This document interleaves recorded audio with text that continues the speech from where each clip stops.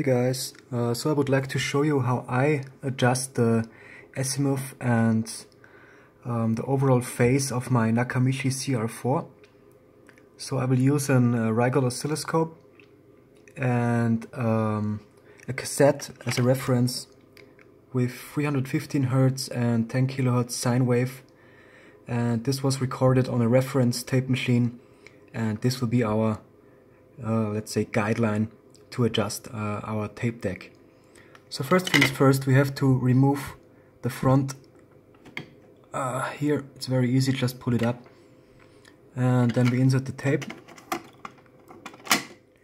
And as you can see here on the bottom we have the azimuth adjustment for the playback, the one for the record, and as well the height of the playback and the height of the record.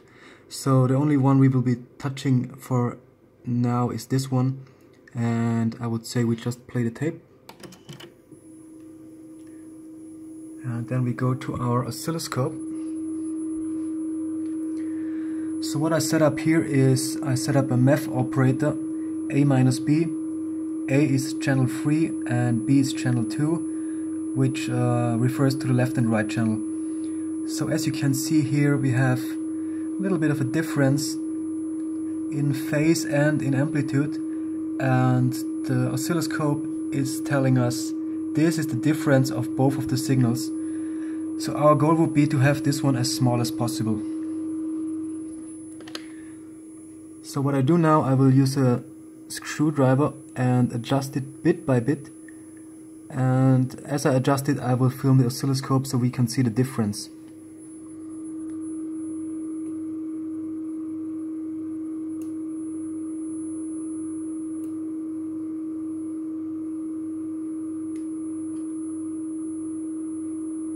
So this was around 2 clicks, it's already looking better. Let's see if one more click can make it even better.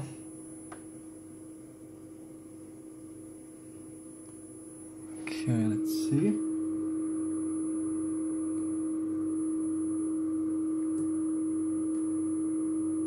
So that was too much. So now we have to go back until we find the sweet spot.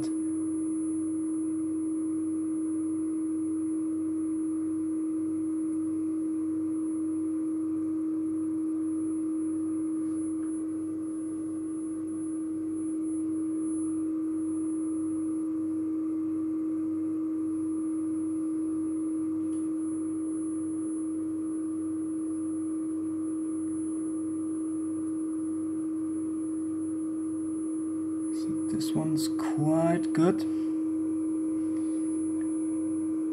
I think we should leave it like this. So once you've finished everything, I would recommend you to make a mark, and I always use different colors for different settings that I made, and then I try to even out all of the settings and look how they change over time. So I hope this was helpful to you. And if you have a Rigol or any other oscilloscope that can do MEF operations, it should be easy to achieve the same result.